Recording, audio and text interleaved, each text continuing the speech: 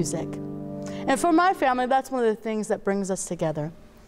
We sit around and we just start singing and worshiping our Savior.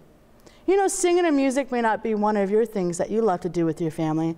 So I encourage you to find that one thing that you all love. It could be cooking, baking together.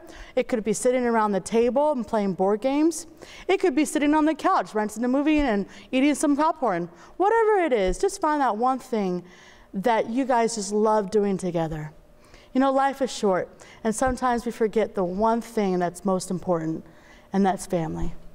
So I encourage you to get together, love on each other, and hug them. Let me read you this verse.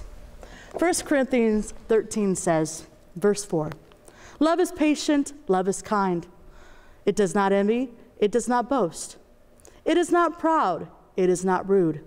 It is not self-seeking, and it is not easily angered. It keeps no record of wrongs. Love does not delight in evil, but rejoices with the truth.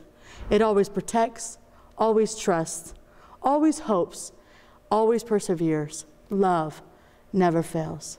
So remember, grab your family, hug them, and love them.